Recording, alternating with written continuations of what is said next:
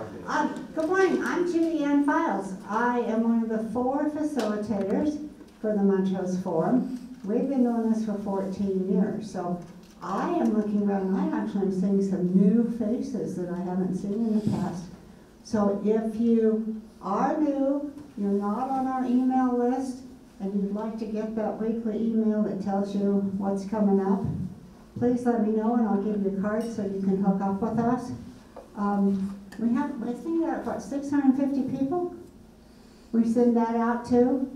And then we're finding, we're running pretty consistently right now with 50 or so. But we have a lot of people then who watch it on the City of Montrose YouTube channel. William Woody back there do videos every week, and you can always go in and watch the programs again or watch it instead of coming here, I guess. You don't want to show us your shiny little faces. Kathy Hebers, another facilitator, and Phoebe Benziger. This morning, I am feeling really privileged because my family's been in the Montrose area since 1872. I haven't been here quite that long. So a lot of the buildings that William's going to talk about this morning are newer, are older than I am, okay? But I'm really excited about them, and because a couple of them I didn't even know existed until I started getting more into this. Also of interest, this our media release went out yesterday that talks about open positions on the Historic Preservation Commission. So if you are interested at all in getting involved with the Historic Preservation Group, please read this. It'll probably be in the newspaper and out in media today. I know we have John Elo here this morning. He's been on that for what, 6 years? Longer. Longer. You've been on several, including state, right? So anyway, let me introduce to you William Reis. William is a planner for the City of Montrose. And I'm sorry as I went over you. I was on City Council for so long and thought I lived there and I knew everybody. And then we have people like this that show up after I left. I was term limited and they hired new people, and so I'm feeling kind of, I don't know, strange that here's this person that works for the City of Montrose and I don't know him very well. But William is going to talk to you about his background, what he did to get here, and he's going to talk to us, because I specifically asked him to talk about the buildings that are on the Historic Register and show us as many pictures as he could possibly garner. Understanding that some of those buildings are sold, they may not have had cameras. I'm teasing. Thank you. Good morning, William.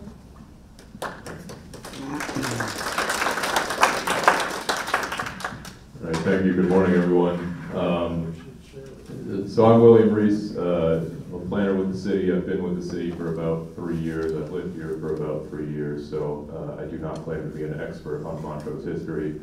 But a little bit about my background. I moved here from New York City, a little bit different, but when I was living in New York, I volunteered on Ellis Island. We were doing some historic preservation work on the island, also giving tours. Very fascinating stuff if you ever had the chance to go out there. But when I moved here, I was hired as a planner, but because of my experience on Ellis Island, I was also asked to kind of lead the historic preservation program with the city. And so for those of you that don't know, obviously we do have a historic preservation program. As Julianne mentioned, there are currently some openings on the commission. If anyone's interested, we do encourage you to apply. The commission is made up of experts in the fields of history, archaeology, architecture, construction, etc. We're very lucky that we do have a commission that does have that expertise. A lot of the communities in the area really struggle to fill those positions, so we've been very lucky that we've been able to have a commission like that. Just to talk about, there we go. Just to talk about a little bit about what makes a building eligible for designation.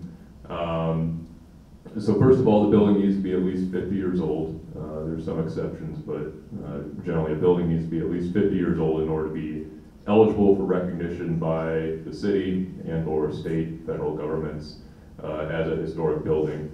Plus, it needs to meet one of a few of these criteria, which are on this slide here. The most common ones that you see are criteria A and C here, association with events that have made a significant contribution to history, and or distinctive characteristics of type, period, method of construction, or artisan.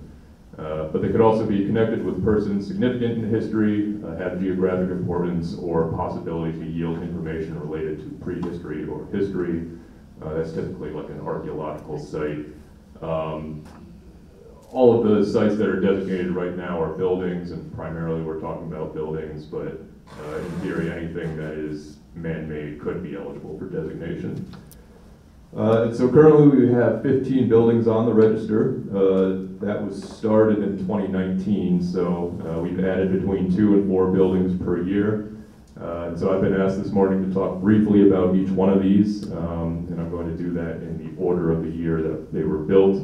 There are a lot of dates and names that I do not have memorized, so I apologize. I'm going to be referring to my notes quite a bit, so if this seems scripted, it is.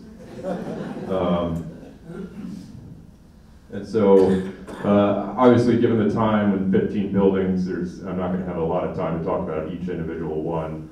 I could certainly go a lot further into depth on each one, so I'm happy to talk about some of the history on more of them individually later. But for the first building, the oldest building that we have on the register, this is the old Montrose County Jail. For this slideshow, I did try to include historical pictures as much as I could, but I've just not been able to find any historical pictures of the old jail. But if you haven't seen this, it's hard to see from the street. You do need to walk down the alley. This is the alley between South First Street and Main Street, and this is right next to Ace Hardware. So I encourage you to walk down that alley and take a look. So this was originally stone construction. The stucco that you see on there was added later. But the county started accepting bids for the jail's construction way back in 1883, and this was awarded to Charles Zahn for $4,100 at the time. This style of architecture that you see, this kind of rectangular stone structure, is pretty typical for county jails in Colorado for the time period. This is a side that you can't really see.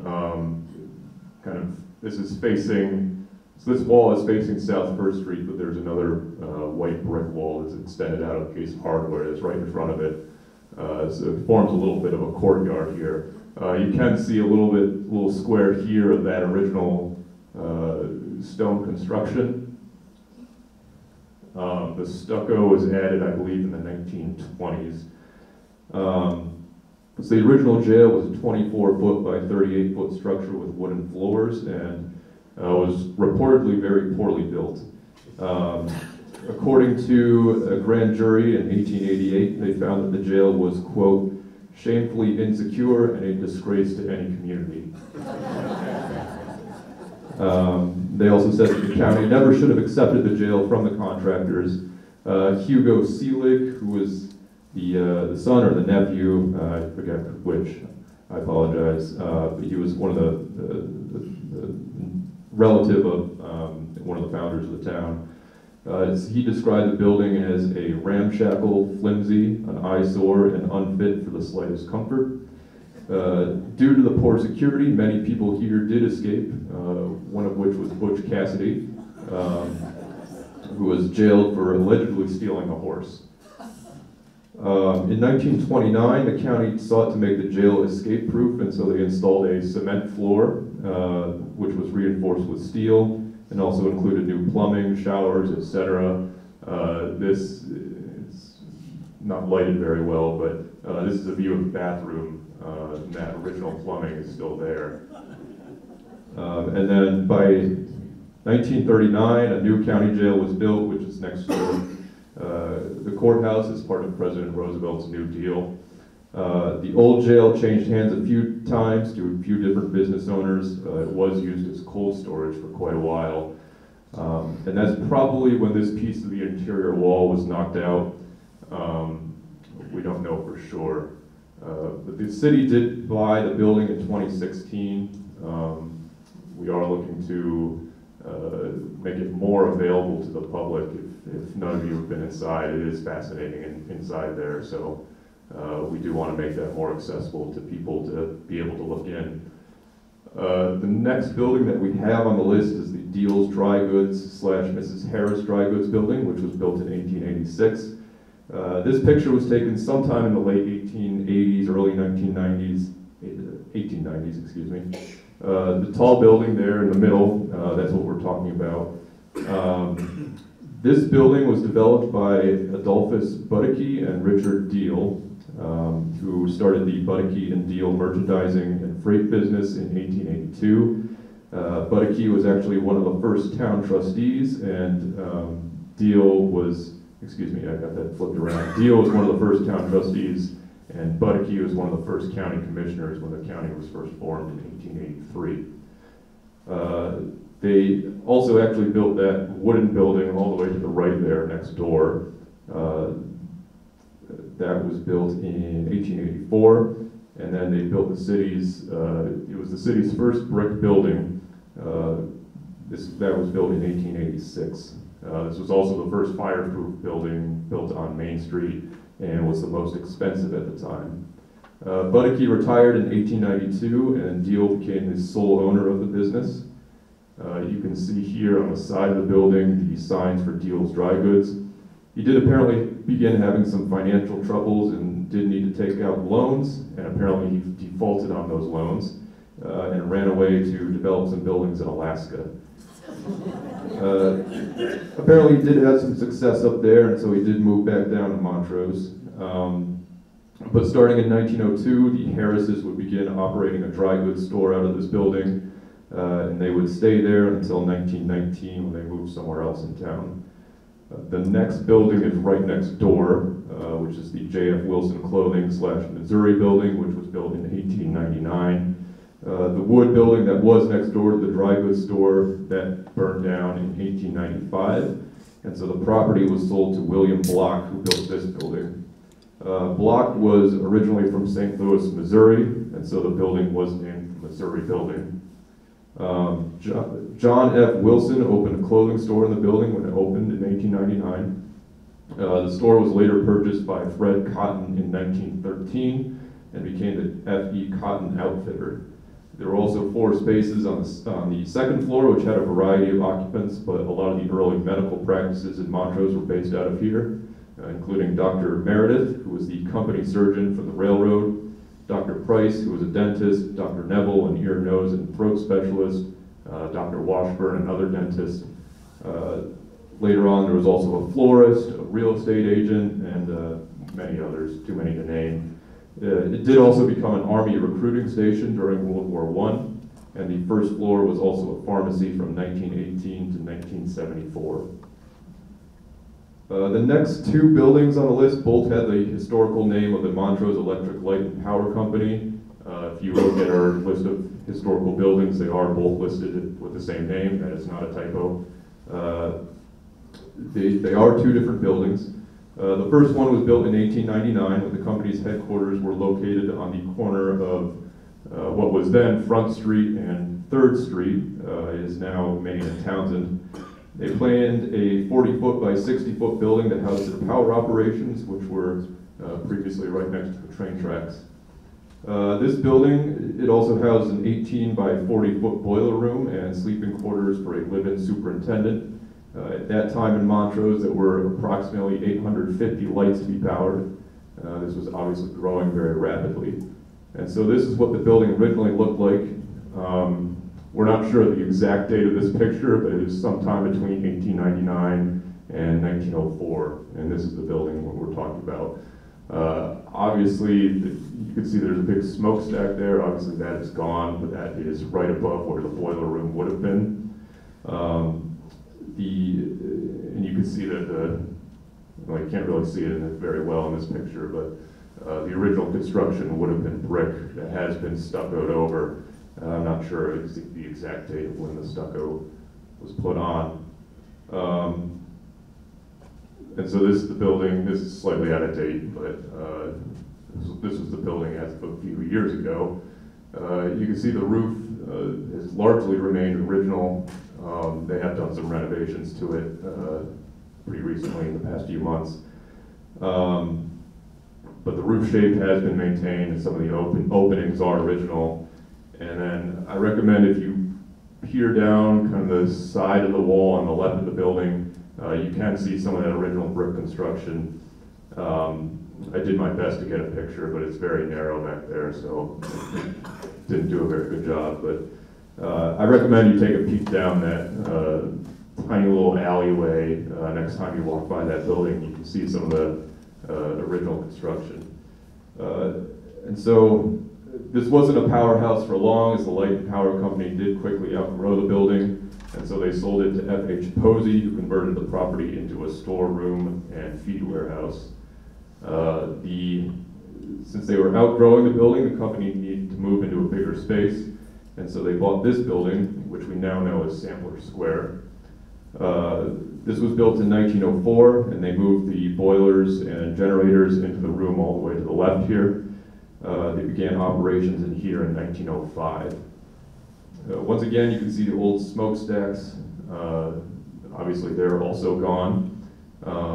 This is the inside of the building. This is one of the original generators. They did also build an ice plant and some cold storage rooms, and those were, thought I had another picture, sorry. The cold storage room would have been all the way to the right here.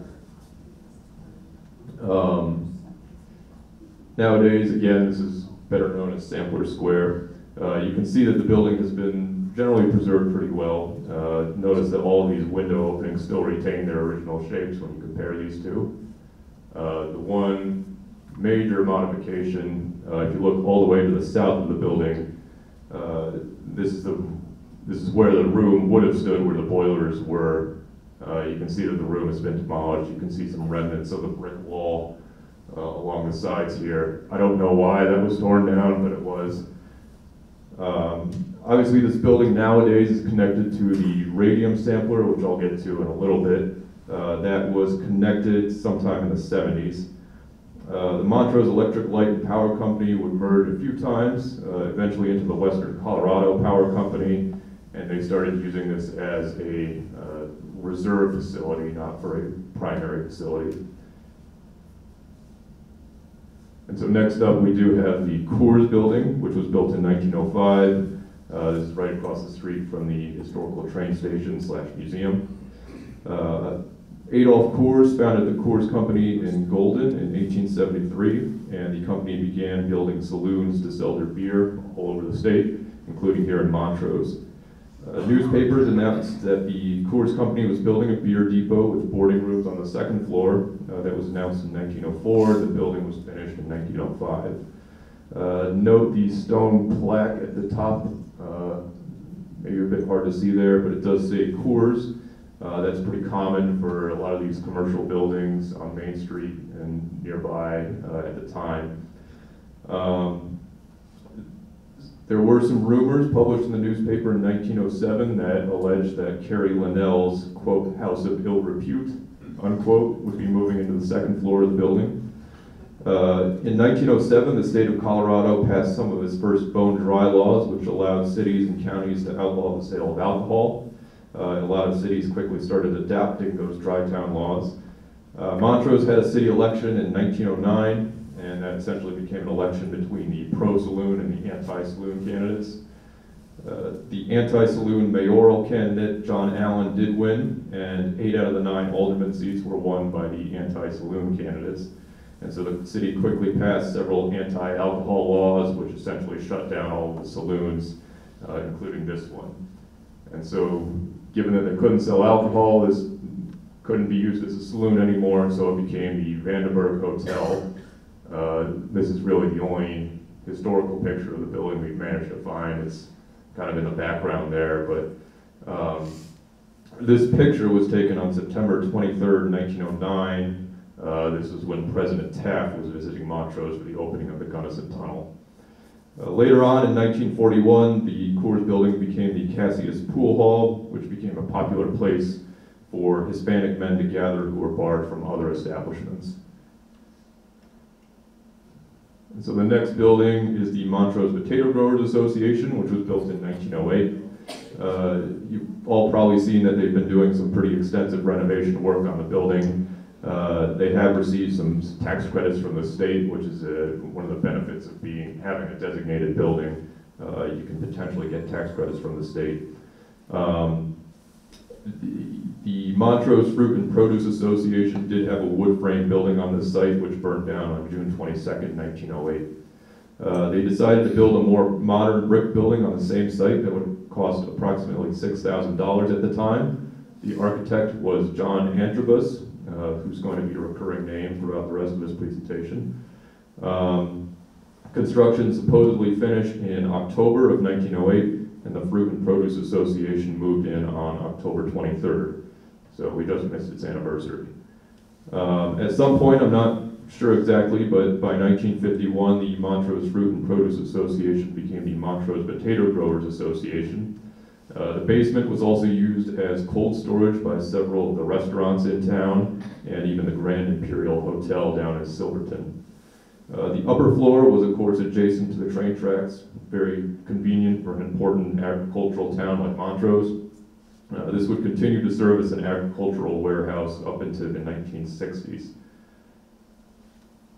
In 1909, we have the S.H. Nye building, which is named after Samuel Huntington Nye. A little bit of background about him. He was born in New York in 1848, but became one of the earliest homesteaders in the valley, settling in what is now Olathe.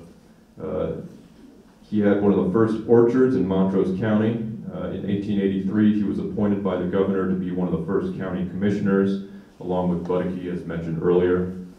He sold the farm and the orchard in 1906 and moved to Montrose. He bought these two lots here for $6,560 and planned a two-story building, which was also designed by John Antrobus. The plans called for commercial space on the bottom floor and space for the Central Business College and the U.S. Land Office on the second floor. Lumber shortages at the time delayed the completion of the building, but the first floor opened with a clothing store in late 1909, and the second floor was completed in January of 1910.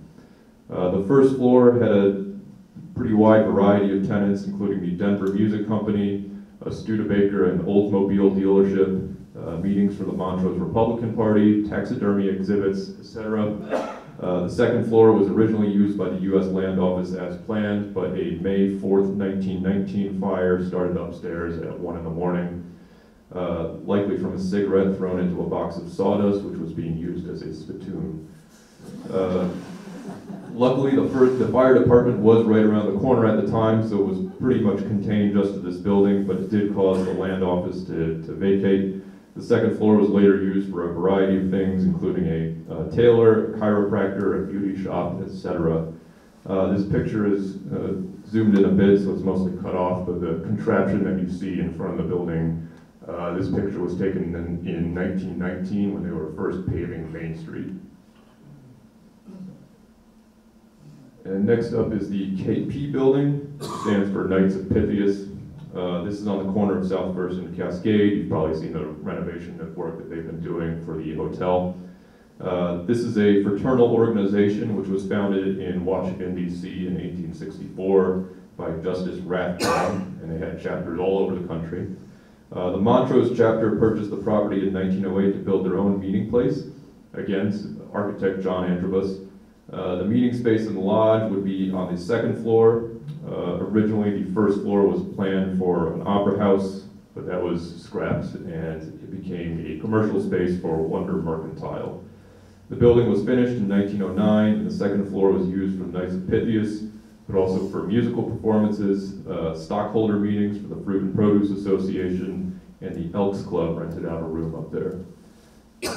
This picture is from 1913, when Tony Monell, who's in the center, he was the postmaster of Montrose at the time. He's being presented a car by local cattlemen. Later on, the building would be used as a Safeway. Again, notice the stone plaque at the top that says KP Building. The SH9 building, I didn't point it out, but that also has a plaque, so if you walk by, look up at the top and you'll see these stone plaques. Next up on the list is the Montrose Fire Department number 1 building, which is from 1910. Montrose had an informal volunteer fire department very early on, but this original department was housed in little more than a shack. As the town grew bigger and bigger, it became clear that the fire department needed to grow with it, and this was especially evident when the insurance rates for the town were kept rising because the insurance companies thought the fire danger was too high.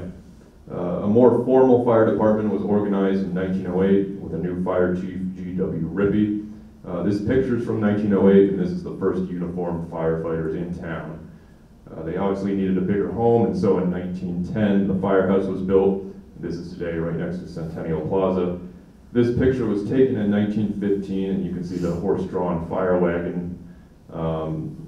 Obviously, the horses were used very early on, and the first floor was actually the stables for the horses. Obviously, the first floor facade has been changed, but the rest of the building has been preserved pretty well. Again, you can see that there's a plaque at the top that says MFT, and another plaque right above the first floor that says number 1.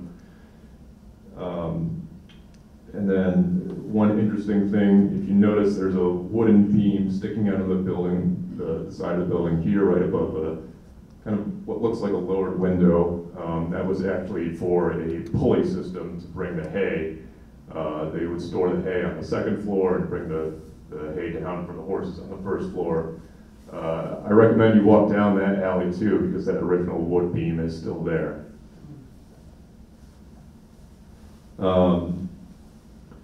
So they would keep using the horse-drawn fire wagon up until 1923. That's the year this picture was taken. This is the fire chief at the time, Jim Donnelly, who was marching the horses out for the last time, and they replaced that with their first fire truck. As the years went on, the fire trucks got bigger and bigger. They needed to renovate that front facade there in order to make it a bigger entrance. But like I said, the rest of the building has been pretty well preserved. Here it is today. Like I said, that original wood beam is still there. So I recommend you walk down the alley, all of the alleys. There's some really interesting things in the back of the buildings that people don't necessarily see very often. And then way at the back, this back portion was originally used as a jail as well. And so those original jail windows are still here. This one on the left here has been, as best as I can tell, has not been modified. The one on the right has some slight modifications, but is still generally pretty well preserved. So the next oldest building that we have is the Denver and Rio Grande Depot, built in 1912. Obviously the train tracks came to Montrose before that, and there was a series of smaller train stations that were built for a very small town. As Montrose was bigger and bigger, these were insufficient. And so this picture is from 1885, and this is what we had as a train depot back then. The citizens of Montrose lobbied to the railroad in order to build a bigger depot, which they did. That was also too small. And then this latest depot, the one that we still have around today, was completed in 1912. This is a picture very soon after it was completed. This was used as an advertisement for the railroad, as a bit of an exemplary structure. And this is an architectural style that matches a lot of the train stations from the time. This is Mission Revival style architecture, which is exemplified by its red hipped roof, those curved parapets that you see in the middle, and this is basically mirrored on the other side. Also note the sign says Montrose, welcoming passengers to Montrose. This picture was taken on November 21st, 1951, and this is the Mountaineer passenger train and narrow gauge locomotive 784, just sitting in front of the depot. And then this picture is from March 21st, 1953. The building's a bit obscured, but you can see that it has been preserved remarkably well. This building is actually the only building in Montrose that is recognized on the city, the county, the state, and the National Register of Historic Places. So this is probably one of the best examples of a preserved building here in town. And of course, this houses the Historical Museum today. I am also on the board of that, so I have to do my duty and recommend you all check out the museum. Moving on to the next building, and this is why Sampler Square got its name. This is the Montrose Radium Ore Sampler, built in 1918. This was built by O. Barlow Wilmarth and was completed in 1918. As you probably know, a lot of the radium ore was mined in the area, especially in the Paradox Valley, and so Barlow Wilmarth sought to capitalize on this, and he built the ore sampler here. Supposedly at the time, it was the world's only commercial radium sampler. I'm not sure if that's true, but that's what the newspaper said. Unfortunately, this is really the only historical picture that I've managed to find. It's really poor quality, but this is a picture from the newspaper article published in 1918 announcing that the radium ore sampler was operational. The ore would have been sampled here and shipped to the mills, largely in Pennsylvania, and mostly radium was sampled here, but there was some uranium and vanadium ore, as well as some others likely. The radium was used for illuminating paint during World War I, and this was also right next to the train tracks at the time. Supposedly some of the radium that Mary Curie used in her experiments did come through this building. When World War I ended, the sampler did still get used, but the price of radium ore dropped, and so business slowed.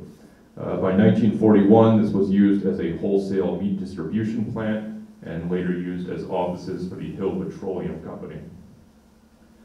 The Methodist Episcopal Church of Montrose is next, and the Methodists in Montrose date all the way back to the city's origins in 1882.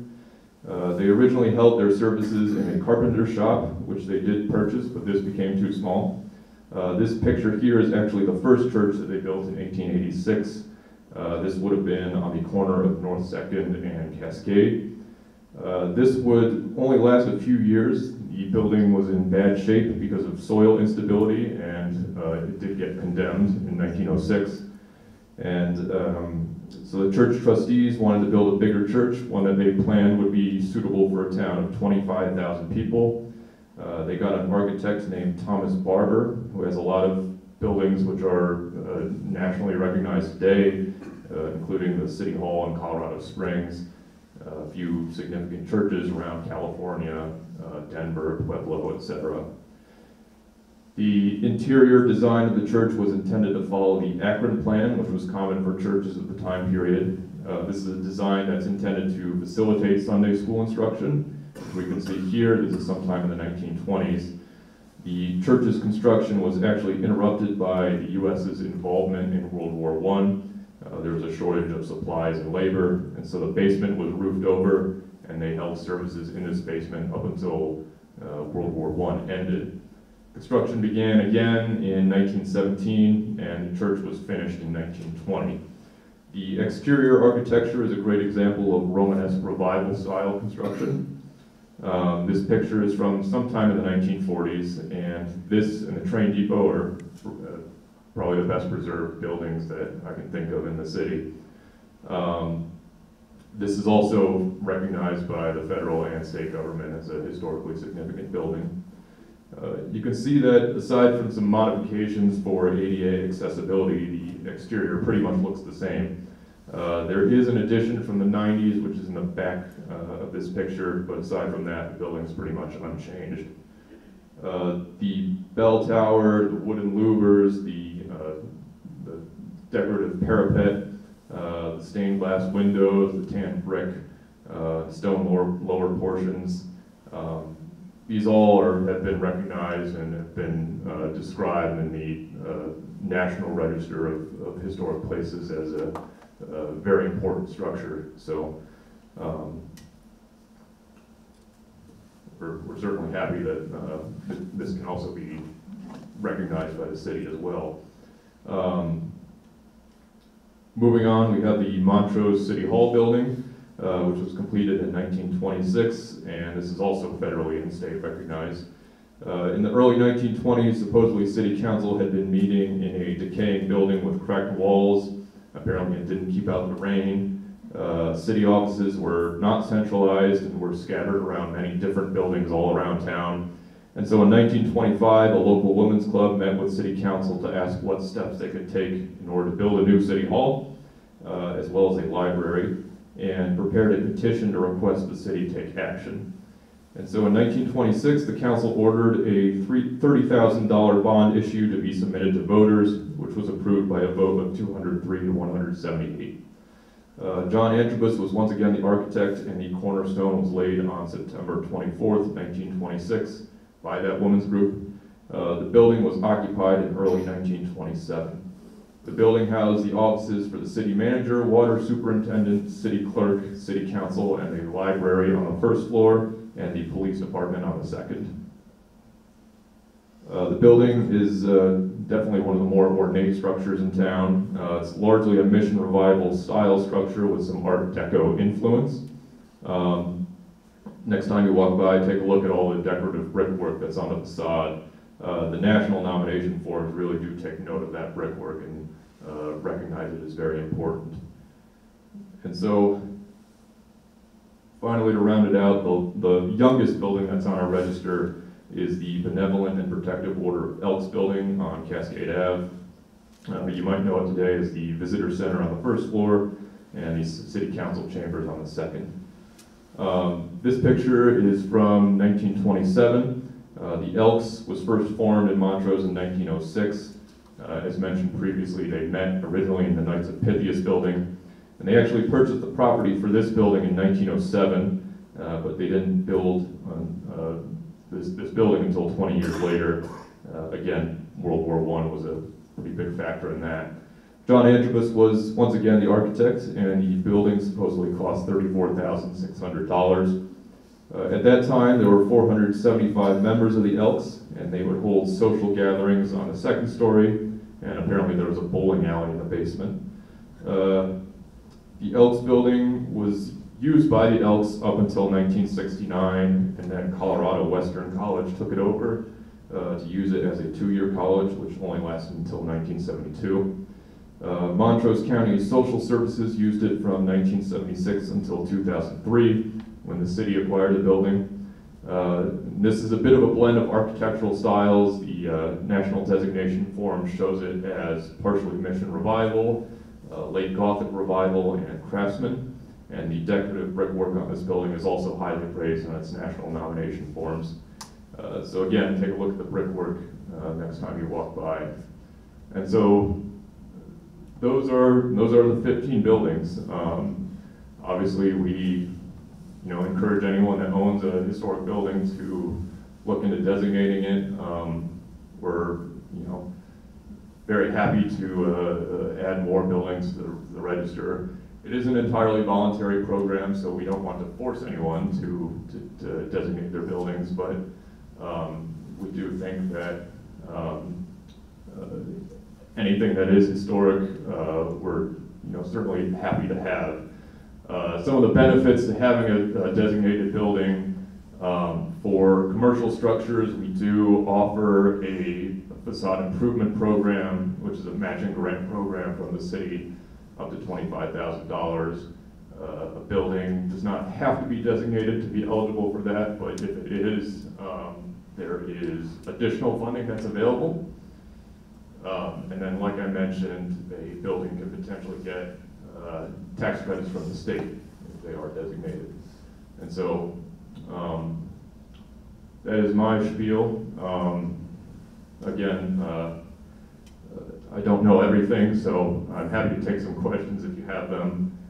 It's very possible that the answer might be I don't know, or I need to do some research, but I think we'll open up to questions.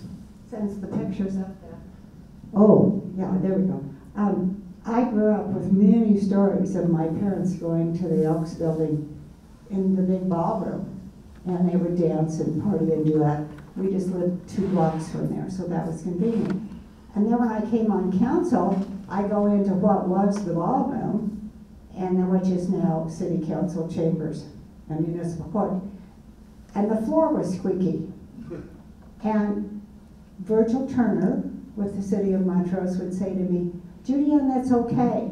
Think about that squeaky floor. That's because your parents danced there, and because Debbie Reynolds and John Wayne both danced there too.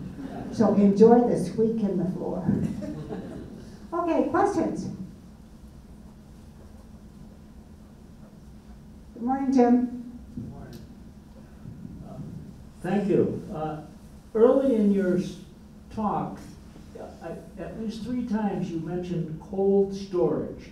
What did that mean in 1900? How did they cool it? So they would have used large, storage with ice in it in order to keep a room cold. This was, before refrigerators were available in every home, so it was difficult for businesses or individuals to keep things cold. Exactly how they were built, I'm not entirely sure, but it essentially would have been a big room with some ice. During my time with city, I know twice we came up with buildings here in town who had built their cold storage out under the street. So it wasn't even under their building. One of them was the Daily Bread building. That cold storage was out under Cascade Avenue. And the other one had to do with Sampler Square. That cold storage was out there, and they found out when they redid Rio Grande Avenue that, whoa, there's this box under there that. Okay, I'm gonna now, excuse me. Thank you. That was a really great and interesting presentation. So you talked about some photos you can find. Can you talk briefly about your research process, how you go about finding artifacts and finding pictures and doing the research? Yeah, so one of the best sources that I found for some of the historical pictures is the Denver Public Library. They have a Western history collection, which includes all of the western slope, but including Montrose. And so they have a good resource to find some pictures. Fort Lewis College has a pretty good library of pictures of Montrose. And then there's some other random sources that I found. The University of Utah has a lot of historical pictures of the Electric Light and Power Company. I'm not sure why, but they do. And then as far as the information, the best source that I found, I'm forgetting the exact name of it, but there's a website where all of the newspapers in Colorado, I don't know about all of them, but most of the newspapers from Colorado from early 1880s to 1930 or so, don't know the exact dates, but they've all been scanned. They've done optical text recognition on them, so you can search for newspaper articles relevant to a specific person or building. And then just using my sources for people on the Historic Preservation Commission. Sally Johnson down at the museum is really an expert. I always say if she can't find it, then it doesn't exist. So I try to use as many different sources as I can. Sometimes they're just some one-off thing, but those are the best resources I've found.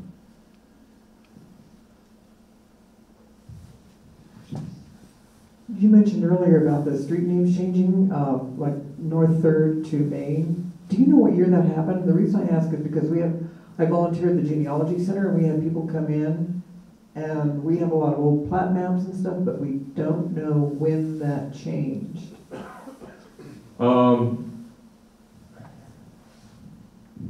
Yeah, I got a question about this a few weeks ago, and I forget exactly. I don't have it in my notes, unfortunately.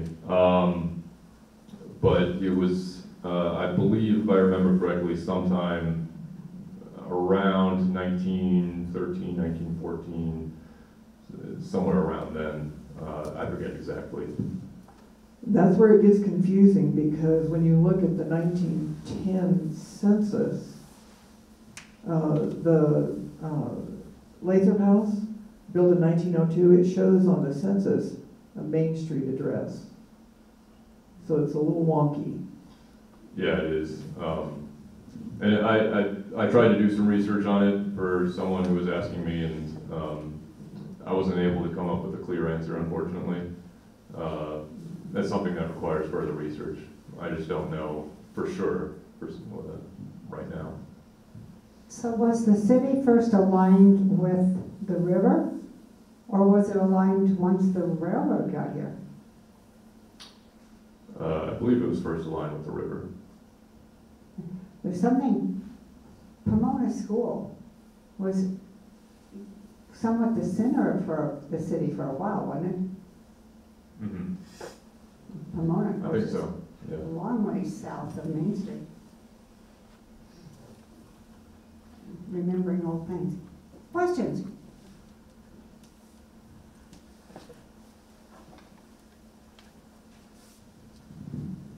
The President's Music Academy on East Main is in the building. It has a second story with a spectacular stained glass ceiling sort of thing. I was kind of surprised that wasn't on the list here. Is it too recent, or what is the story on that? It would certainly be eligible, but again, this is a voluntary register, and so we don't designate a building unless the property owners want to, and you know, some don't want to because there are advantages to being designated and there are disadvantages. So if someone doesn't want to have their building designated, that's certainly fine. What is the vintage of the ceiling? Sorry? How old is that? I don't really know too many details about that building because I haven't really dug into it very much. It is nationally and state designated, so there is information out there, but I don't have it in my notes. That was originally a Masonic lodge. And so that's why the ornate ceiling. And at one time there was a wooden railing around the outside. If you're familiar with Masonic lodges, that's part of how they set up their ritual and where people have their positions to be. I was a Job's daughter, which is the young female version of being a Mason. So, yeah.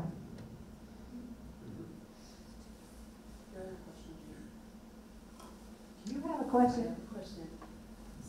So Will, what about historic homes? I mean, I know there's a lot like the Townsend and some that have been designated. Is that not something the museum does, or do you do research on them? Yeah, historic residences are certainly eligible. I've had a few inquiries about it, and we're likely going to move forward with a handful potentially the next year. But just so far, we don't have any on the register. We may in the future, but as of right now, there are none. The old Townsend house on the corner of Townsend and Fifth? It is on the national register. It is not on the city register. Do you mean you're out of questions this morning? Okay, Robert, here I come.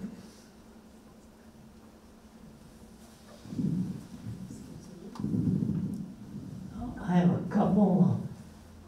What about the county building south of the post office? And what does BPOE stand for?